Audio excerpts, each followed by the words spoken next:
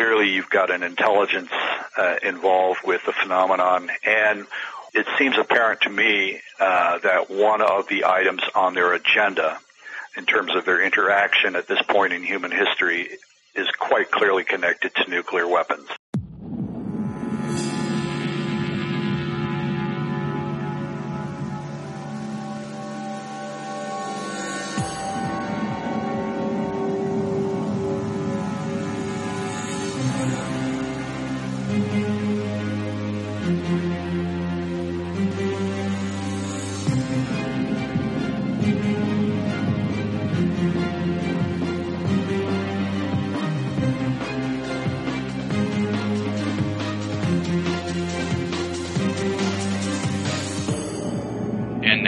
Ladies and gentlemen, Binnall of America Audio, with your host, Tim Binnall. Hello out there, my friends. This is Tim Binnall of BinnallofAmerica.com with another edition of BOA Audio Season 2. It is June 16th, 2007. This week, our guest is Robert Hastings. He's going to be talking about the UFO Nuke Connection. Anyone who has more than just a peripheral knowledge of the UFO phenomenon knows that there is a certain strange trend that has shown itself over the years with regards to UFO sightings, and that is UFO sightings over nuclear missile bases. Well, Robert Hastings has spent the last 30 years cultivating and investigating these very cases. He's going to bring his lofty research here to the program in this interview and share with us his take on this strange subsection of ufology. We're going to find out about his background, how he decided to focus on the UFO Nuke Connection, key cases like the Malmstrom Air Force Base case of 1967 and the Big Sur case of 1964. Also, cases involving various levels of UFOs tampering with nuclear weapons, from regular surveillance to causing the equipment to malfunction, all the way to possibly setting into motion the actual launch sequence.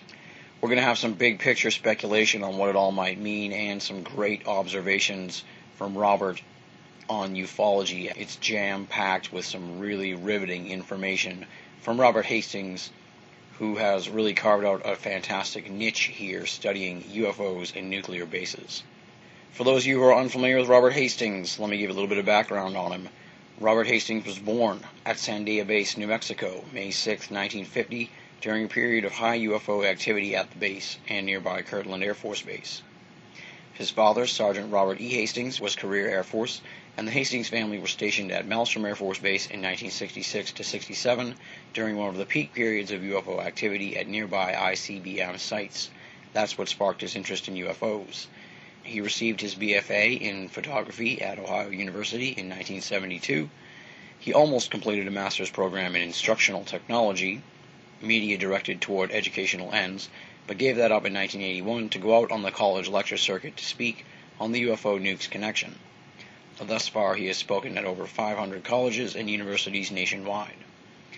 In 1986 to 1988, he retrained in electron microscopy at San Joaquin Delta College in Stockton, California, and received a certificate in material science applications. Between 1988 and 2002, he was employed as a laboratory analyst by Phillips Semiconductors in Albuquerque, New Mexico, but continued to lecture at colleges part-time, averaging 25 to 30 programs per year. He is currently semi-retired, but still lectures on UFOs. Unfortunately, Robert does not have a website, but if you go to the page where you found this interview at binnallofamerica.com, you'll find 3 great links to articles written by Robert Hastings that we discussed throughout this interview. You can link up to those at the page, and you'll be able to get tons more material from Robert Hastings regarding his research. Without any further ado, let's rock and roll, folks. This interview was recorded on May 30th, 2007.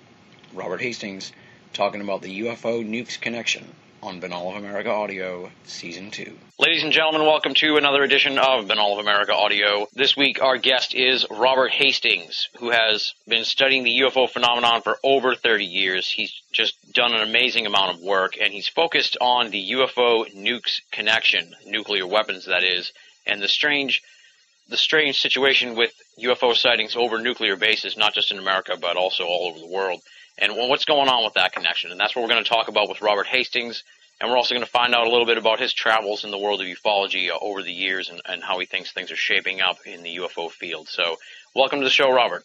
Thank you. Well, let's start out first, obviously, with your bio and your background, how you gravitated toward the UFO subject in the first place. My father was career Air Force, and in 1966 and 67, he was stationed at Malmstrom Air Force Base, Montana. Many of your listeners probably already know that there were a number of now well-publicized UFO sightings at the base, Minuteman nuclear weapons sites during that period. I happened to actually see 5 UFOs on radar, 5 targets. At the time, I was 16 going on 17 and worked as a custodian in the base air traffic control tower. And I did actually witness with my own eyes, according to the FAA controller who was talking to me, that these objects were clearly not aircraft, and that jet fighters had been launched to investigate. When I excitedly mentioned all of this to my father, he made inquiries, unbeknownst to me actually, but later told me that there was confirmation, probably third hand at that point, that indeed these were bona fide UFOs, maneuvering near silos, missile installations out at a location called Judith Basin, a county with a number of missile silos. So that was my introduction to the subject. I was quite fascinated and intrigued by what I witnessed and what I was subsequently told. And by 1973, I was enamored enough of the subject that I decided to begin interviewing former and retired Air Force personnel regarding their own experiences, not only at Malmstrom, but at other Air Force bases. I was interested in any type of incident involving UFOs, but very quickly came to focus on sightings involving nuclear weapons. What made you decide to focus on that nuclear aspect? Obviously, people who follow the UFO phenomenon know about how intricate that is to the UFO phenomenon, but a lot of people, it's sort of under the radar, no pun intended, I guess, in the mainstream, really, I guess. But what made you focus on the nuclear aspect of the UFO phenomenon? Well, it seemed to me self-evident that, especially for anyone who grew up in the Cold War era, that the threat of nuclear war seemed to always be hanging over our heads. I remember in elementary school and even high school at Air Force bases having regular atomic bomb drills, nuclear bomb drills, where we would have to duck under desks. I think that went on nationwide, especially during the 1950s. So there was always this threat that we were going to engage in thermonuclear war with the Soviet Union and, conceivably could end human civilization if indeed something like that transpired. So the fact that UFOs seem to be interested in nosing around, surveilling whatever, our nuclear weapons seemed to me very significant. And very quickly I came to the conclusion that probably one of the primary reasons that UFO sightings accelerated dramatically post-World War II was the fact that we had nuclear weapons. By probably the mid-'70s, I became aware of the writings of Captain Edward Ruppelt, who was the first chief of Project Blue Book. In his book, published in 1956, The Report on Unidentified Flying Objects, Ruppelt made a number of explicit statements about UFOs flying around nuclear weapons sites ranging from the Los Alamos Nuclear Weapons Lab to Sandia Base in Albuquerque, where coincidentally I was born, and other nuclear weapons-related facilities, the Oak Ridge National Laboratories, where weapons-grade uranium and plutonium was produced, where also at the Hanford site in Washington, where plutonium was produced for nuclear weapons. So even the Air Force was very aware of and concerned by nuclear weapons-related sightings as of the late 1940s and early 50s. So it seemed to me that whatever else UFOs are up to, one of the principal themes, the more and more I dug into it, it seemed to be involving nuclear weapons. And you said you started in 73 starting to interview these whistleblowers, for lack of a better term. How did you find people to speak out on what they saw while they were in the military? That sounds like it would be a hard nut to crack. So how did you find these people, and then, how did you go about figuring out what they had to say? Well, you're absolutely correct. I would say, 1 out of 20 or 1 out of 50 people actually had something significant to say to me. However, given that my background was Air Force, in the fact that my dad was career, I had a number of acquaintances through him and other persons I came into contact with who had Air Force backgrounds, of course, either active duty or retired.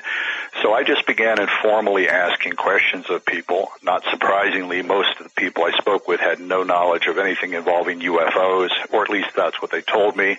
I think most of them were sincere.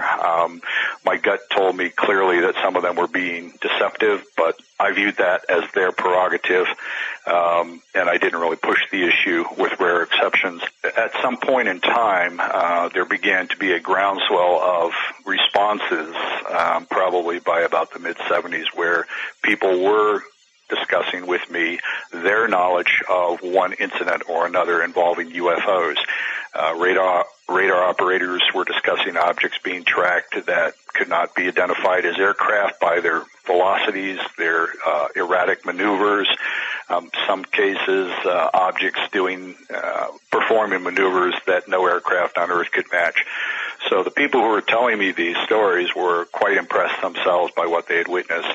I also began discussing or asking persons with a knowledge of nuclear weapons cases to elaborate as to their knowledge of these events.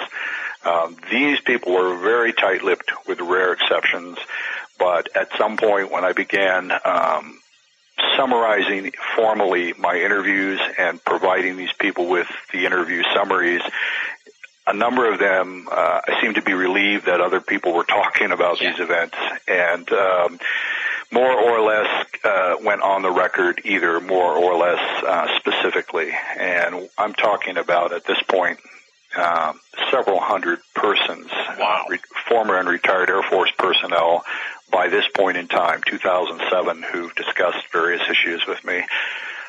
Some of the individuals are extremely explicit. For example, then Lieutenant Robert Salas was a nuclear missile launch officer at Malmstrom Air Force Base during the same period when my dad was there. Salas has gone online with his research associate, Jim Klotz, and have just laid out chapter and verse what occurred at Malmstrom at his particular launch control facility. Salas was underground with his co-commander, and when they got a frantic call from a guard topside at ground level saying, "Sir, there's a UFO hovering over the site," Salas has said he thought this was a joke and was kind of indignant that this guard would make jokes over this very secure line. And he said, "Well, just, keep me informed." Minutes later, the same guard called back and was frantic, if not scared, and said, "Sir, it's directly over the site, and one of the guards has been injured. Salas said he had not even the time to wake up his co-commander to explain what was going on, when suddenly on their missile readiness display panel in the underground launch capsule, they observed that one by one, the 10 Minuteman missiles that they themselves controlled would launch in the time of war began to malfunction one after the other, what the Air Force calls dropping off alert status. Long story short, Salas was debriefed by what's called OSI, the Office of Special Investigations, was sworn to secrecy, and did not tell his story until 1995 when he began working with Jim Klotz. So that's the type of incident that I've heard about from not only Salas but other individuals, objects hovering directly over nuclear missile launch control facilities. In some instances, not all, but in some instances, missiles malfunction immediately thereafter. Interestingly, the missile maintenance personnel I've talked to have described cases where apparently targeting tapes or other types of targeting technology has been scrambled in effect, and following these incidents requiring sometimes the complete removal of those particular missiles and replacement with others.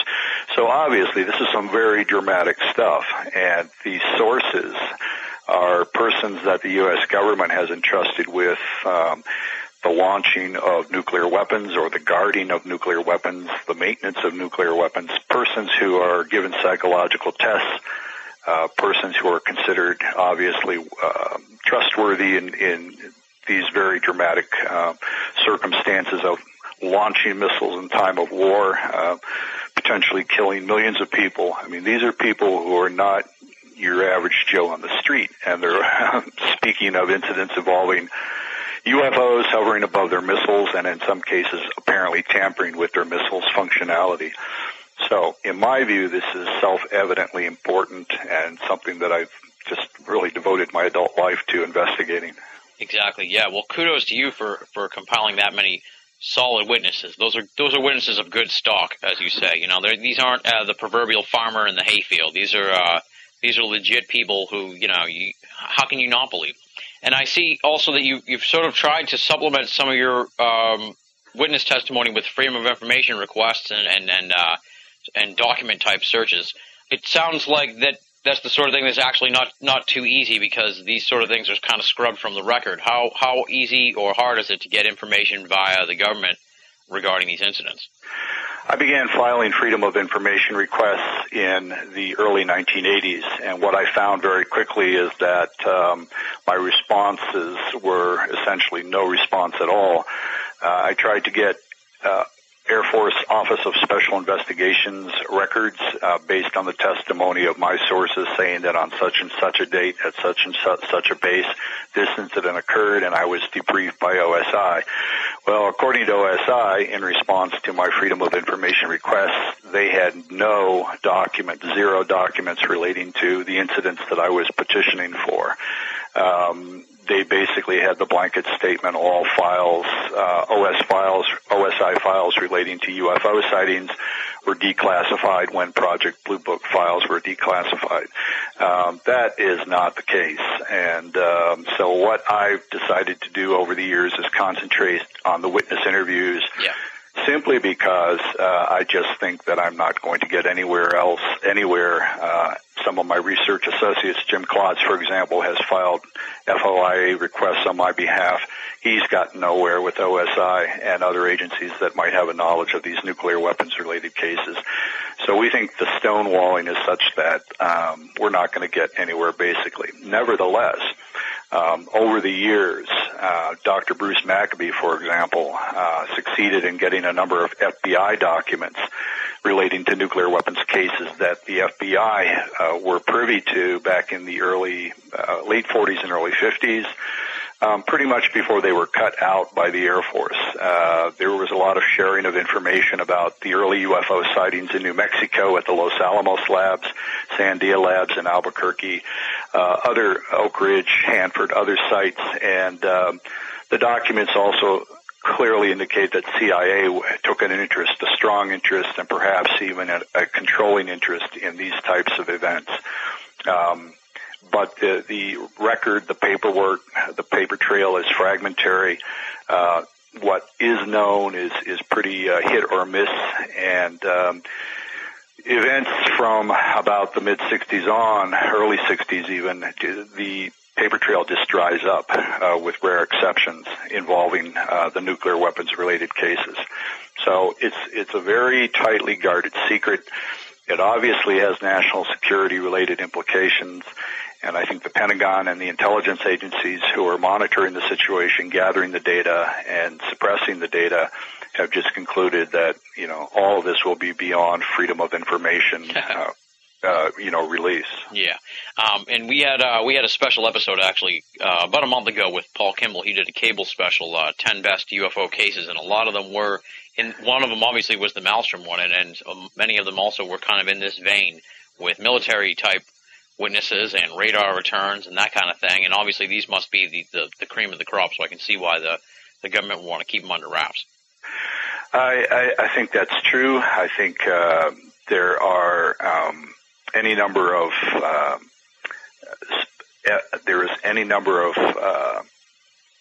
sources who are willing to come forward and talk about what they know, but again, backing it up with documentation has been extremely difficult. Yeah.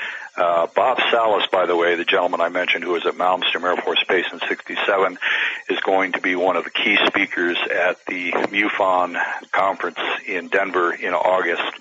And I strongly recommend that anybody attending the conference attend Mr. Salas's lecture, because he will stick to the nuts and bolts. He obviously has credentials, and whereas a lot of other research into UFOs involves a great deal of speculation, Mr. Salas will just tell you chapter and verse what occurred to him and what took place. There are, to my knowledge, at least 5 other former or retired missile launch officers at Malmstrom who've also gone on the record about the incidents that Mr. Salas is willing to describe. All of them are pretty reticent. They're certainly not as willing to go full out as Mr. Salas is in terms of publicizing their experiences, but they have gone on the record as to those experiences occurring and their knowledge of them. For example, I about 5 or 6 years ago interviewed a man named, Bob Jameson, who was at the time of the Malmstrom incidents a missile targeting officer, who was actually in charge of making sure that in time of war the missiles would land where they were designated to land. He said that he was personally involved in at least 2 separate UFO-related missile shutdowns where large numbers of Minuteman missiles malfunctioned simultaneously, precisely at a time, just moments later after reports of UFOs above their positions came in to the launch officers. And, so these are persons that have some credentials, obviously know what they're talking about, and they're willing to go on the record finally about these things occurring. And how do you overcome the problem? And we've talked about this on the show with ufologists, especially people who work with the whistleblowers, of ufology sort of turning on the whistleblowers or putting them through the ringer. And a lot of times, the whistleblower at the end of the day will be like, it wasn't worth it because I came up forward with this thing, and then the UFO people completely turned on me. Obviously, you don't do that. You're trying to find the whistleblowers. But I mean, how do you deal with that cannibalistic attitude of ufology? Well, when I'm interviewing the persons I talk to, the sources that I uncover, or on occasion just drop in my lap, I myself put them through a rigorous series of questions. I require that they provide their service records to me, substantiating their presence in these squadrons at those bases at the time of the incidents. And I have any number of very probing questions that I ask each and every one of them just to satisfy my own sense that they know what they're talking about and that they're credible. So I make it clear to them that, if they're willing to go on the record with me and if I'm going to publish what they're saying with their permission, then they've got to be able to substantiate as best as possible what they're telling me. Yeah. Beyond that, as far as the response of ufology in general or the public in general to these cases, years ago I just adopted the posture of taking what comes, because the whole process has a life of itself. Popular perceptions of UFOs, skeptics and debunkers' perceptions of UFOs, and all of that is nothing that's going to be significantly modified. I think there will always be controversy associated with this subject until once and for all the reality of UFOs is demonstrated beyond any doubt. So I don't let it worry me, or I'm not concerned by the fact that some people will always doubt the validity of this data. Before I did the research, I had a question for you, and then when I started doing it, it actually sort of answered my question, and that it was that it seemed like these nuclear sightings happened a lot in the past and weren't happening nowadays. But then when I read your report here, let me give the address for the report for people. Get a pen and paper, folks. Here it is. www.nicap.org/babylon/missile_incidents.htm, and we'll have a link at the page where you find the interview. So hopefully you'll be able to get to the site that we're talking about here that has a paper published by Robert. You have a compendium there of a lot of key cases and sightings all over nuclear bases. And what I found interesting and answered the question was one of the first that I had when we were planning the interview was about this later time period of UFO over nuke-based sightings, is that there seems to have been a series of sightings in the 90s over Malmstrom Air Force Base and a few other ones. This isn't a phenomenon that came and went in the 40s, 50s, and 60s. It's still kind of going on. Well, what I found, if one goes online and tries to search Google, for example, for nuclear weapons-related UFO cases, as far as the ICBM cases, the nuclear missile cases, almost probably 80%, just off the top of my head. The majority of the material relates to the incidents that were reported at Malmstrom Air Force Base in 1967. Mm-hmm. However, what I have found and other researchers have found who dug into this in depth is that indeed this is an ongoing situation. Nuclear missiles came online, began to be deployed around 1960, depending on how you use the benchmarks that have been published. But operationally, nuclear missiles took hold were deployed right around 1960. And I have discovered that even the first generation of nuclear missiles that we use, the Atlas missiles, were visited by UFOs at a number of bases, including Walker Air Force Base in Roswell, New Mexico, F.E. Warren Air Force Base outside of Cheyenne, Wyoming, and other Atlas bases. So from the get-go, when missiles came online, they were being visited by disc-shaped objects. The article, the online article you just referenced of mine, I have, I think, 5 or 6 individuals, launch officers and missile maintenance personnel at Walker Air Force Base, describing saucer-shaped objects hovering over nuclear missile silos, racing away instantaneously at high velocity, and then instantaneously stopping over adjacent missile silos. That information comes from a launch officer named retired Lieutenant Colonel Philip Moore, and so he's one of the people who's gone online about it. Another former launch officer, then Lieutenant Jerry Nelson, has talked about at this one site he was at, site number 9, Atlas site number 9, repeatedly over about a month. He estimated somewhere around half a dozen to a dozen instances where an unlit object hovered silently and directly over the missile silo, but shone a bright light down on it before racing away. And he said the guards were just panic-stricken by this. They couldn't explain what was going on. So the types of events that have been reported at Malmstrom in the late 60s were preceded by events at other bases in the earlier generations of nuclear missile deployment. As you mentioned, I've also interviewed persons, missile maintenance personnel, and others who were involved at Malmstrom with nuclear missiles in the mid-1990s. And indeed, they're reporting virtually the same kinds of instances that were going on 2 decades, 3 decades earlier. So this is an ongoing process. My opinion, based on what I know of all this after this many years of researching it, is that probably within the last year, somewhere at some nuclear missile base, there was an incident of this type.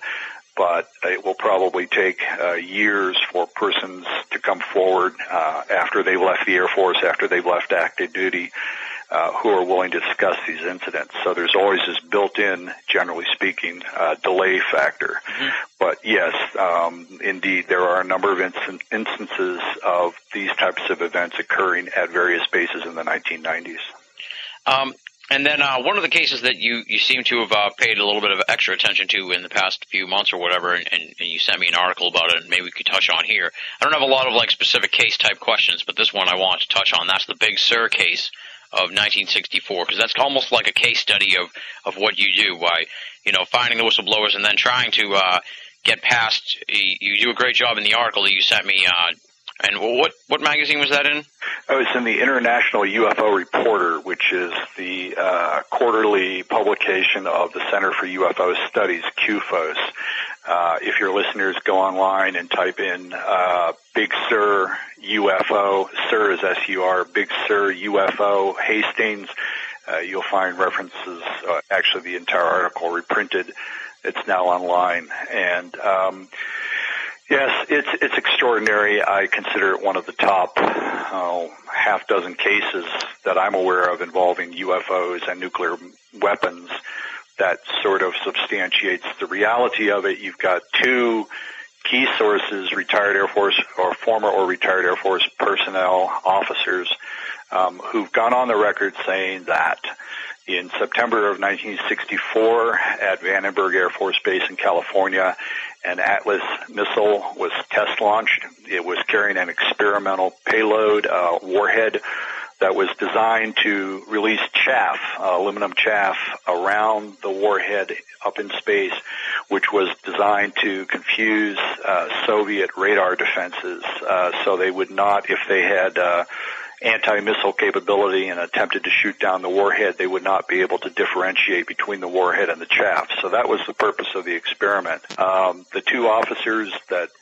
former retired officers that have gone on record, Robert Jacobs, who was the chief of the photo instrumentation unit at Vandenberg, and another gentleman named Major Florence Mansman, who was one of the chief photo-optical interpreters. I don't have his exact title in my mind at the moment, but in any event, these two people have independently confirmed that while they were filming the launch of this missile test, and after the warhead, the dummy warhead, had separated from the booster, they actually picked up on film a UFO coming into camera frame, circling the dummy warhead at 4 different points, flashing bright lightning bolt types of beams at the warhead, whereupon, according to both officers, the warhead began to tumble and fell into the Pacific Ocean hundreds of miles short of its target. Lieutenant Jacobs has characterized this as, quote, a shot across the bow of our nuclear silliness ship, end quote. And in my view, that just hits the nail right on the head. I think that's exactly what was going on. Somebody, obviously in possession of superior technology, was demonstrating that they had the ability to interfere with nuclear weapons in space, nuclear warheads in space. Now, the organization CSICOP, the Committee for Scientific Investigation of Claims of the Paranormal, I'm sure most of your listeners have heard of them. It's been a UFO debunking group, paranormal debunking group now for decades. They published an article in 1993 by a man named Kingston George, who was also involved with this particular series of launches at Vandenberg. Kingston George claims that Lieutenant Jacobs' report about this incident was totally off base. There was nothing involving UFOs, that in fact they were simply misidentifying what they were observing on film, which was a type of decoy or dummy experiment, and these objects that were being deployed as dummy decoy warheads were misidentified as a UFO.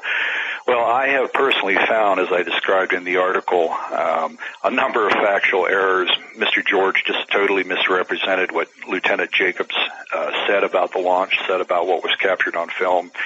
And in my view, I've totally demolished Mr. George's skeptical debunking assessment of the case. So I think, if for no other reason, persons who are aware of Big Sur and the controversy around it, I think they would find my article quite illuminating in terms of my identifying a number of fundamental errors in the debunking treatment of the case.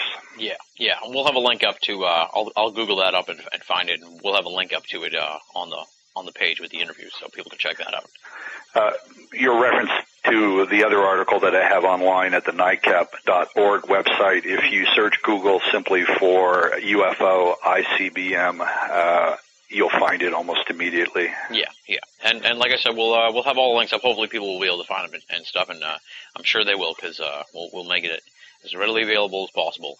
How about a ballpark figure here on how many of these UFO nuclear incidents have you actually discovered at this point? Do you have a number off the top of your head what you think you can put at?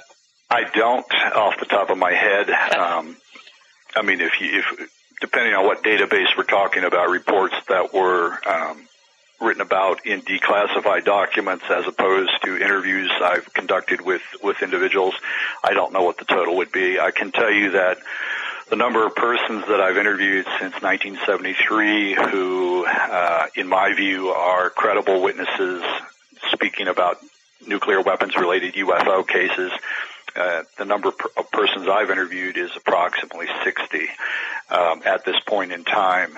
The number of persons that I've interviewed about UFO sightings in general by Air Force personnel is in the range of several hundred at this point. I wouldn't be able to quantify it for you.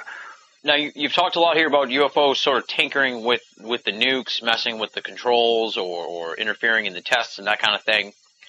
Would you say that that's the predominant overarching theme of these UFO nuclear connection, or would you say that's like more of a small subsection when the UFO gets proactively involved in it? Is it, is that more the norm that the UFO is going to be doing something to the nuke, or is it more often than not they're just surveying what's going on?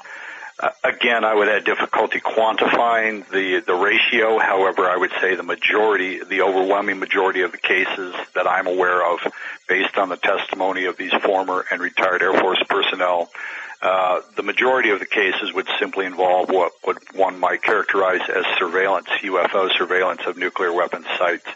However, there is this subcategory of probably 6 or 7 cases that I'm aware of from these witness interviews where there was actually apparently deliberate, premeditated tampering or interruption of the missile's functionality. One might argue that these are simply incidental incidents, that, for example, the UFO is emanating some sort of field effect which inadvertently interferes with the missile's electronics, thereby causing the malfunction. That's indeed in the realm of possibility, but my opinion and the opinion of the majority of my sources is that no, there was a premeditated, deliberate demonstration by whoever was on board the UFO that indeed they could interfere with our nuclear weapons functionality. Based on what the witnesses tell you, what's the general reaction from their higher-ups when something like this goes down? Just to sort of hush them up? Is it commonplace to the point where, to the big dog, they come into town to the Air Force base and they're like, this happens all the time, so just shut your mouth kind of thing? Or is it more like, they're spooked too? It really varies, and I was discussing this very question with Bob Salas, the former missile launch officer at Malmstrom, within the past week. We were discussing the various ways that these kinds of incidents have been handled over the years, and it almost seems that there's no rhyme or reason to it. What I have, for example, to give you some examples, a man named Walter Billings, who was a lieutenant, a missile launch officer at F.E. Warren Air Force Base in the early 1970s, describes an incident one evening in the fall of 1973 where, while he was on duty in alert down in one of these underground launch capsules, he and his commander heard on the radio, linking all of the other launch control capsules, that suddenly what's called security alert team, group of missile police, air policemen were responding to an alarm at one of these missile silos. There had been some sort of intrusion. What Mr. Billings and persons connected to all of these 20 launch control facilities heard was that as this team of Air Force police approached the missile silo, they observed a UFO right next to the missile silo. In fact, I believe he said hovering directly over the missile silo. Now, when this was investigated, Billings said that as soon as all the crews got back to base, they were basically told not to discuss the incident. But the only two missile officers that were interrogated, according to Billings, interrogated by OSI, were the team of the launch control facility that was in charge of the particular launch facility, the missile in question. Mm-hmm. So you have sort of a dual response. You have persons who are directly involved, presumably the missile security alert team, in addition to the launch officers for that group of missiles, being debriefed by OSI. In fact, Billings said those guys wouldn't talk to anyone afterwards. On the other hand, the other people who were indirectly aware of the incidents were basically just told as a group, don't discuss this, but there was no individual debriefing. I have found similar responses or similar descriptions at other bases at other time frames from the 60s into the 90s. And have there ever been anything that you would like sort of classify as a close call type of situation? It sounds more like the UFOs shut down the nukes, but have there ever been any sort of situation where, they turned them on? I am not personally aware of any incident in the United States of this type where the launch sequence was activated.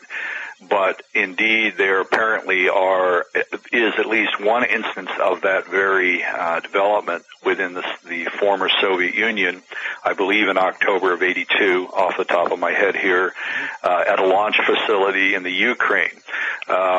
Reporter George Knapp, who has done a lot of investigating regarding Soviet UFO incidents, published documents, interviewed persons who were involved in this incident, whereby apparently a UFO hovered over this missile base for several hours at a high altitude where Soviet fighters could not reach it, and at some point down in one of these launch control facilities, the launch officers were horrified to see that the missile launch sequence for this one missile had activated itself with no human intervention, and apparently for 15 seconds this automated launch sequence was proceeding apace, while the people frantically were attempting to shut it down to no avail. After this 15-second period, the electronic functioning of the system returned to normal. As I recall, Knapp said that the Soviet officer involved said that all of the equipment was disassembled, and no evidence of any kind of anomaly could be found in it. So apparently you have, at least in this instance, not an instance of interruption of functionality of the missile, but actual activation of it. If such a thing has occurred in the U.S., I have not heard about it. Yeah. That actually touches on the next question I was going to ask you, and that's about this international aspect of the UFO phenomenon and the nuclear thing. Outside of the USSR and the one you just talked about, have you discovered much elsewhere with regards to this sort of thing? I do not really research sightings elsewhere in the world. I mean, I have a very full plate with just what's going on in the U.S. here, yeah. But I take more than a passing interest in it, of course. I've heard stories that I could not substantiate regarding sightings occurring in Pakistan and India in the late 90s at a time when there were nuclear weapons tests by both countries, underground detonations. There were reportedly a number of UFO sightings in that region following or around the time of those particular series of tests. But I have not really pursued in terms of trying to locate and interview witnesses who might have knowledge of that. Getting back to U.S. forces in England, the famous Bentwaters case that most of your listeners have probably heard about in December of 1980, I have interviewed the Deputy Base Commander Charles Halt about a year ago, and he substantiated, in fact, went into greater detail regarding what he had already said publicly for 20 years now, that in fact, while they were sighting UFOs out in the woods near the air base and quite clearly dealing with objects that were vastly beyond conventional aircraft in terms of their capabilities, Halt has confirmed to me and to other researchers and journalists that at least one of the objects was reported hovering directly over the weapons storage area where unspecified types of nuclear weapons were stored, either missile warheads, tactical missile warheads, which would be used in a battlefield setting, or other types of nuclear weapons. And the fascinating thing about this particular UFO incursion at the weapons storage area is that a number of guards and Halt himself saw the UFO shooting what seemed to be a laser-like beam directly down onto one of the weapons bunkers, rather. And so that type of thing obviously is quite dramatic. even though it occurred in England, it involved U.S. nuclear weapons. Jumping back again to the Soviet Union, there's another case on record that your listeners can find online. There was a Soviet missile test facility called Kapustin Yar, Kapustinyar, which had a number of facilities involved with nuclear missile testing and so on. And in July of 1989, according to declassified KGB documents, Soviet intelligence agency documents, there was actually an instance of a UFO hovering over that facility's nuclear weapons storage facility and shooting a beam of light down into it, virtually a carbon copy of what Colonel Halt has described as having occurred at the Bentwaters base. So very intriguing kinds of things going on both sides of the ocean. Certainly, the kinds of events that my sources are describing in the U.S. have been occurring in the Soviet Union and now Russia. Yeah. And to sort of like take a big picture look at all this, and I'm sure it's obviously speculative because we don't know what's going on in the minds of the pilots of the UFOs, whatever they may be. But what do you think is the message here with this UFO nuke connection? They're not happy with what we're doing with the nukes? When I speak publicly, in particular in my lectures, I try to limit my personal opinions and just let the facts speak for themselves, the documents and the testimony of these retired military people. And I insert a minimum of my own perspective on the subject. But obviously, one could not have studied this subject for 30 years and not have an opinion about what's going on. Yeah. So my opinion is that the technology that's involved with the UFO phenomenon is so in advance of anything that we humans have from the 40s to the present day. I think clearly we're dealing with a technology that has not been demonstrated to exist on Earth. Therefore, we're dealing with beings from somewhere else. Whether they be extraterrestrial or interdimensional, I don't presume to know. But I think clearly you've got an intelligence involved with the phenomenon, and it seems apparent to me that one of the items on their agenda in terms of their interaction at this point in human history is quite clearly connected to nuclear weapons and our possession of them, our testing them, our threatened use of them in war and so on. I think that clearly is involved with what's going on in terms of what they're doing, their activities at this point in time. Yeah.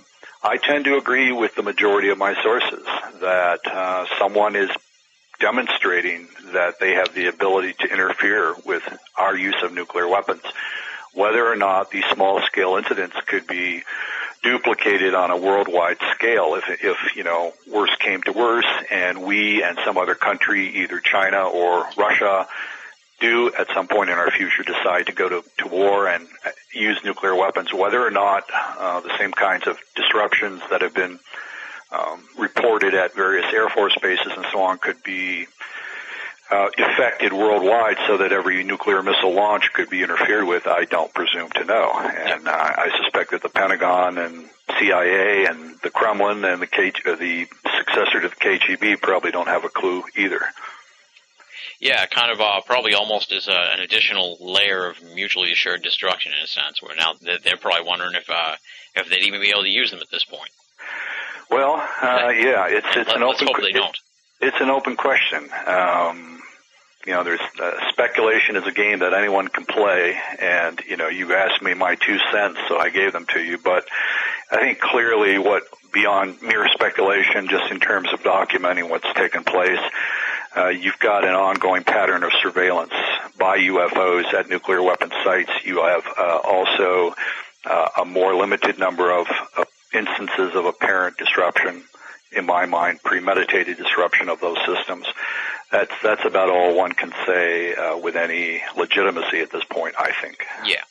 And now this one also is kind of speculative, but maybe you might have heard more from your witnesses and that kind of thing. And that is, have there been any sort of attempts by the government to thwart this UFO interference on the nuclear bases. Obviously, there's a lot of talk about, like the Star Wars, the SDI thing, maybe being used against UFOs and not for nuclear weapons after all, and that sort of thing, or maybe even engaging pilots to, chase off the UFOs. Is there any history of that sort of thing where, instead of just being like, oh, no, there's a UFO over the thing, they're like, get it?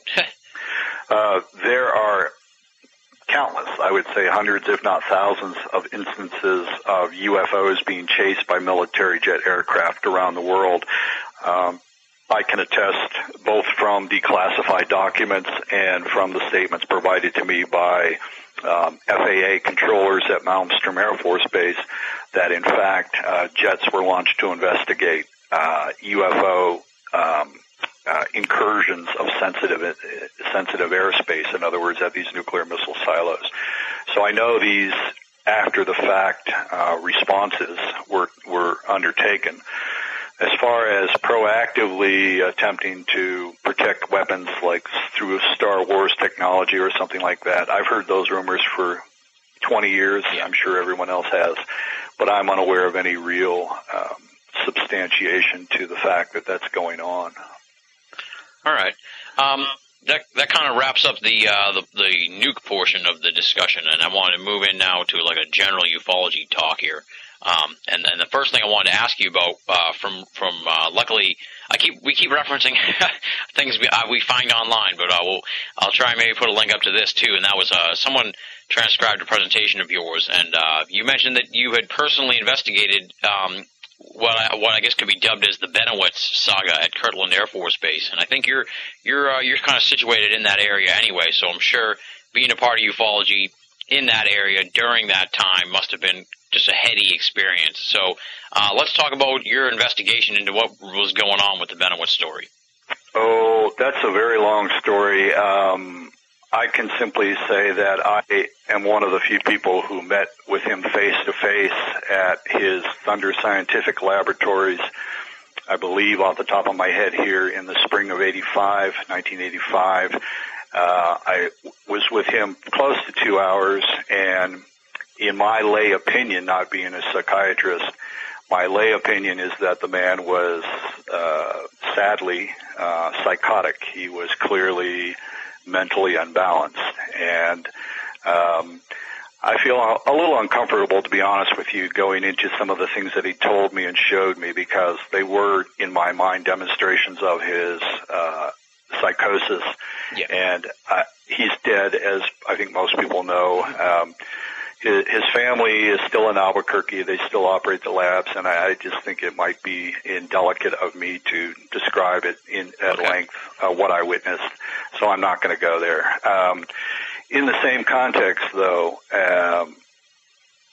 the so-called MJ-12 papers, documents that have been circulating now for 20 years, I did investigate them and the persons involved with, in my view, producing them. I think they are fraudulent. I think they are probably disinformation.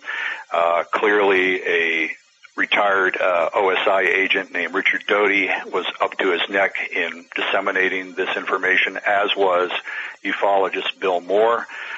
Whether Moore was duped by Doty or was knowledgeably participating in a disinformation scheme, I think is open to question. Moore has discussed at length his involvement and how he, in effect, was recruited by Doty to disseminate information, but he, based on what I've read, he more or less tries to present himself as somebody who was playing along with Doty to ferret out the good secrets. In my view, he was probably just manhandled by Doty from day one. And the bottom line is a lot of BS, in my view, has been circulated about the Roswell incident, about other supposed classified incidents involving UFOs, supposedly discussed at length in these MJ-12 papers. In my view, there's no credible evidence, persuasive evidence of any kind of comprehensive character that would substantiate the validity of the MJ-12 papers. And now, aside from the meeting here with Binnall, which obviously I agree with you, we don't want to touch that. So, but aside from that, did you ever have any run-ins with Doty or Bill Moore or people like that during that period? Because it sounds like you're kind of in that area, and they were kind of trying to keep an eye on all the different ufologists in the area, and obviously, like we talked about, you're tackling the best of the best as far as UFO cases go for quality. So I can see and touchy national security type stuff. So I can see how they'd want to keep an eye on you. So did they ever hassle you or try and feed you misinformation or anything? Well, in March of '89, I didn't publish it. I circulated it in the UFO community, a summary of my investigation into the MJ-12 papers involving Doty and Moore and others. Within a month, Bill Moore actually showed up at my door. As it turns out, I wasn't aware at the time, and I was, long story short, I didn't even answer the door, but I didn't know he was there until after the fact. In any event, he subsequently made a telephone threat implying that he would sue me unless I retracted my statements about Bill Moore in this paper. The paper is called The MJ-12 Affair, Facts, Questions, and Comments, and it's available online. So very quickly, Bill Moore was trying to, let's say, he expressed his displeasure about what I had said publicly, and was threatening, implying that he would take legal action against me if I didn't retract my statements. And yet, in July of '89 at the MUFON conference in Las Vegas, the national conference, Bill Moore substantiated most of what I had said in my paper. He admitted that he had been recruited by Doty. There was active dissemination of disinformation involving Linda Howe, researcher Linda Howe, involving Paul Benowitz and others.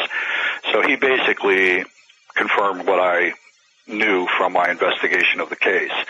So he came after me. Doty also wrote me a nasty letter basically saying none of this is true. I'm currently engaged in covert operations, but I do have a mailbox in Grants, New Mexico. Well, what I discovered was that he had already been taken out of OSI. He was involved in something that led him to be his status as a special agent to be withdrawn. He ended up working in a dining hall at Kirtland Air Force Base before he retired, had no intelligence responsibilities whatsoever. And furthermore, the time he told me he was doing covert ops, he was actually a New Mexico state policeman busting speeders in Grants, New Mexico. That was his post-Air Force career. So I caught him in that little lie and threw it back at him and haven't heard from him since.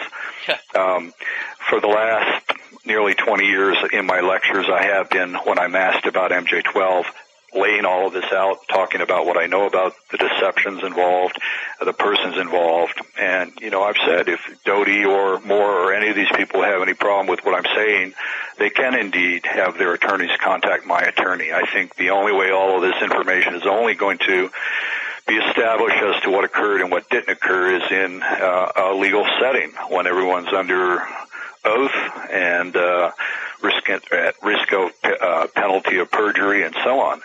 In the meantime, the rest of them are just going to keep telling these falsehoods and engaging in these tall tales and this disinformation. And unfortunately, some gullible segment of ufology is going to lap it up with a spoon. And it's sad, but there's really nothing can be done about it, in my view. Yeah. And at the risk of beating a dead horse, what makes you so sure, or what evidence do you use, or what makes you come to the conclusion that the MJ-12 documents are fraudulent? Just what's your hit list here on that? Typewriter analysis has shown that Doty was fabricating letters while at OSI. There was a typewriter at OSI at Kirtland that had a number of, this is back in the pre-computer, pre-keyboard age. The actual physical typewriter that was being used had a number of identifiable flaws in the type, the characters, the keys that struck the paper. And there were a number of items, again, off the top of my head, this is 20 years ago, that supposedly were typed by different individuals at different bases, and they all came back to this typewriter that Doty had used at Kirtland OSI. And the reason I was able to tie that in was because Doty typed a letter to a man named Craig Whitesell relating to a UFO sighting report in which he apparently used the same typewriter that had all of the same identifiable key stroke defects. So we clearly tied it into Doty typing at OSI Kirtland, and then again extrapolating to these other documents, this identifying the same key defects in these other fraudulent documents. So that's one of the reasons. What I point out in my paper is that, and this was again written in 1989, is that there was at that time, and to my mind there is to this day, not any credible evidence suggesting that an organization called MJ12 ever existed. I know that according to Linda Howe's testimony to me, off-the-record comments at the time, that she was actually presented with some MJ12 papers by Richard Doty and another then Air Force officer, Robert Collins, in Thanksgiving of, I think, 1988, on Thanksgiving Day, as I recall, without looking at my records. And so clearly these guys were disseminating papers that purportedly had to do with this group MJ12. And at the same time, you have Doty fabricating various documents using this typewriter from Kirtland. So I think, what are we to deduce here? That some of what he was producing was fraudulent, but the other things he was presenting Linda Howe were absolutely real authenticated documents? No, I don't think so. And if you look at anyone who familiarizes themselves with the controversy about what supposedly was found at the National Archives involving MJ12, the archivist, the leading archivist, I have letters from him saying that these were not properly coded. They did not have designations suggesting they were actually a part of these files at the National Archives, that they were just in effect planted there in the view of the archivist. So there's any number of elements to this that point, in my mind, to the fact that the MJ12 papers are fraudulent. Okay, all right. And you kind of fill in a lot of the backstory here a little bit for me, because I've had Greg Bishop on the show, and we've talked about this whole mess of at Kirtland Air Force Base back in the 80s, and so it's nice to hear from someone who also was on the trail of this back in the day. As we discussed, obviously you've been in the UFO field here now for over 30 years, and it sounds like you're a nuts and bolts sort of researcher where you're interested in the solid witnesses, and you're not chasing after some of this crazy stuff. What's your opinion on how the UFO field has evolved over the 30 years that you've been in it? I've only been doing this for like 5 or 6 years, and I've been studying the history of it. I'm just amazed by the twists and turns that this quasi-science has taken. So what's your opinion of it? Because you've seen it from the front lines. I have to tell you that the majority of the people that I speak with are former military people, and a handful of researchers such as Jim Klotz. I don't really I haven't acquainted myself with current developments in ufology, to be honest with you. Mm-hmm. When I periodically see things online or things on the UFO program series run by the History Channel, it just seems to me to be essentially the same as it was 30 years ago. You have people who are going after nuts and bolts kinds of data, and there are other people who are just kind of willing to accept any story that comes down the pike with not a lot of substantiation.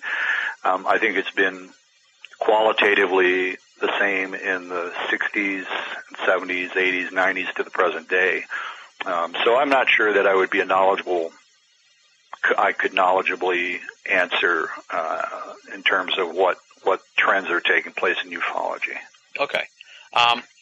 And if you could sort of lord over the field, what direction would you like to see it go? More towards this nuts and bolts thing, and there's a lot of this is sort of activism that's sort of reemerging. Obviously, the NICAP was a very activist organization in the 70s, and that kind of died out. But now in the 90s with this disclosure movement and this exopolitics, there's sort of more of an activism that's coming along that's also at, antagonistic at times with general ufology. So do you have a stance as far as, the pure science-related study of UFOs versus the activist, proactive sort of UFO, get the truth out sort of attitude? As I mentioned earlier in the interview, I think this whole process has a life of its own. I think in any controversial subject, you're going to have a diversity of opinions as to what's what and what's important, what's not important. There are people, for example, who I consider highly credible and engaging in the nuts and bolts cases involving nuclear weapons and other kinds of military-related cases. Specifically Kevin Randall, I'm thinking of as one person, and yet he and I differ sharply as to the validity of the abduction reports. I think there is a core number of UFO abduction reports that have merit, that are an important part of the overall puzzle, whereas Kevin believes it's all psychological or deception of one kind or another, and really there is no physicality to the reports. So, it's kind of a complicated situation. I don't think anyone I know would completely agree with what I say in terms of persons I respect in the field. They probably disagree with what I'm saying, but have applauded me for other things I'm saying. And the same would hold true for me. I, don't agree 100% with anybody. So I think that's just part of the sorting out process, not only with UFOs, but any kind of situation where science and or the general public is trying to make sense of some unexplained phenomenon. As far as me lording over the field, that gets back to what I said earlier, too. My attitude has been I'm trying to take this subject on my terms. I'm not laying up at night worrying about it, going crazy about what direction it's taking and, how I can influence or should be influencing the course of events. I just think that would be foolish and a waste of time. It's going to have its own direction. It's going to go left, right, backwards, forwards, and I think that's part of the process, and I just don't worry myself about it. As we talked about earlier, you've been working on a book here, the UFO Nuke Connection. Any timetable on when we can see that on the horizon? I'm hoping very early in 2008. Okay, awesome, and that'll be obviously your articles are rich with stuff, and I presume that when the book comes out, it's just going to be just the bomb, with no pun intended. Well, yeah, exactly. I'll let my research stand on its own. I think the credibility of the sources is excellent. I've tried to do them justice in terms of accurately reporting what they've had to say and substantiate as best as possible, whenever possible, what they're saying in terms of declassified documents. So hopefully most people will find it to be worthy of their attention. Awesome. Yeah, when the book comes out, definitely we'll have you back on the show to delve even deeper into this subject. Very good. Thank you. And so what, obviously, like you said, the book, hopefully sometime early next year. What's next on the horizon for you? I know you're a very busy lecturer, so I presume you've got some events coming down the pike. So, what's coming up for you throughout the rest of 2007 and onward? The only two confirmed lecture dates that I have in the fall at this point, I can give them to you. I'm going to be at the University of Connecticut in Storrs, Connecticut on October 9th. And on the 25th of October, I'm going to be in Manchester, New Hampshire, at St. Anselm's College. And persons interested in attending those programs can contact the school. Probably in the fall. I don't think you'll find anyone now who will have the details as far as the facilities and so on. But in early October, you should be able to find out where the programs will be held. I also have several other lectures that I believe will come through in the fall, but they're not confirmed dates at this point. Okay, awesome. Well, feel free to shoot me an email when you get them, and we'll post the information on the page with the interview. I'll do that. Thank you. All right. Well, Robert, thank you very much for coming on the show. Obviously, you've done some great work, and you're doing great research into key UFO cases, the important ones, and finding awesome witnesses for them. And really, these are the kind of cases that we need to hammer home to people that the UFO phenomenon is a real thing and something that needs to be taken seriously. So hats off to you for your work, and thanks for coming on the show. My pleasure. Thank you very much. There you have it, folks. That does it for this week's edition of Binnall of America Audio. Big thanks to Robert Hastings for coming on the show. As we noted at the beginning, Robert does not have a website, but if you go to the page where you found this interview, there's links to 3 great articles written by Robert, so you can find out more information on his research. Moving right along now, it's time for Binnall of America Audio listener feedback, and this week's letter comes from Rick H., no hometown listed. Here's what Rick has to say. Tim, first, I must say that you have the best show out there on internet land when it comes to the whole ufology thing. I listen to your show as often as I can. Anyway, what I am emailing you about is a suggestion for a guest on your show. His name is Gian Cassar. He is an acclaimed explorer and author and has been studying the Bermuda Triangle for over 20-some years or more. The Bermuda Triangle has sparked my interest for years. The mystery of all these lost ships and planes gone forever, along with the forgotten families and friends, is possibly the greatest phenomenon mankind has ever faced on this planet. Gian covers the complete history of the Triangle, missing aircrafts and ships, theories behind the Triangle, myths and facts, etc. His book, Into the Bermuda Triangle, covers all this and so much more. So I hope you check out all this info. I believe it would be a #1 show on your site, up there with the Skinwalker Ranch show you did some time ago. Thank you, Rick H., no hometown listed. No, Rick, thank you for the fine correspondence, the props, I appreciate them so much, and the guest suggestion. I actually emailed Rick back earlier after I first received the email, but I'll spill the beans to you folks too. We only have 2 episodes left of Binnall of America Audio Season 2, so at this point we're not really looking to book any new guests until the fall season rolls around and we start planning for Season 3. But I will add Gian Cassar's name to the list. He's someone who I have considered having on Binnall of America Audio for quite some time. Just haven't done the legwork really to get it all lined up. But for Season 3, I will put him high on the list. Which brings me to an additional point, folks. If you have guest suggestions, now's the best time to send them in, because over the summer we'll begin planning Season 3. We'll begin setting it all up, making the necessary contacts, taping the first few interviews for Season 3. So if you have someone you want to hear on Binnall of America Audio, send it in to us, and we'll see what we can do about getting them on the show. Thank you again, Rick, for your kind words and the guest suggestion. Even if you don't have a guest suggestion, maybe you have a question, maybe you have a comment, maybe you just want to be a part of Binnall of America Audio listener feedback, there's a couple ways to do it. You either go to binnallofamerica.com, click the contact button at the bottom of the left-hand side menu. You'll see it says contact. Click it. That'll bring you to the page with the contact information. Or simply write to boaaudio@hotmail.com, boaaudio@hotmail.com. Either one of those methods puts your correspondence on the road to BOA Audio listener feedback.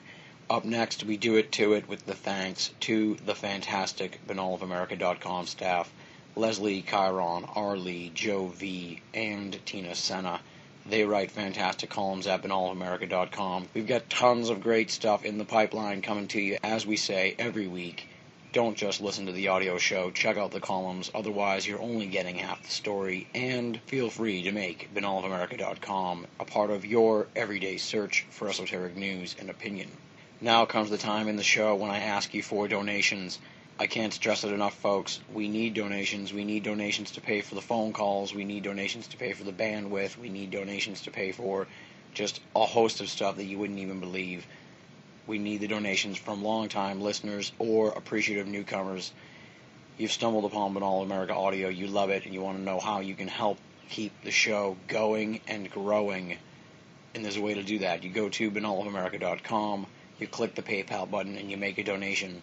No donation is too small, and they all go towards paying for binnallofamerica.com and BOA Audio. Make a donation if you can. It would be hugely appreciated. Next week on the program, to be announced. I'm taping the episode on Tuesday. I actually had to reschedule the episode because, as you may have noticed by now, I'm losing my voice, and we were going to tape it when this affliction first started, when it was much worse than it is now.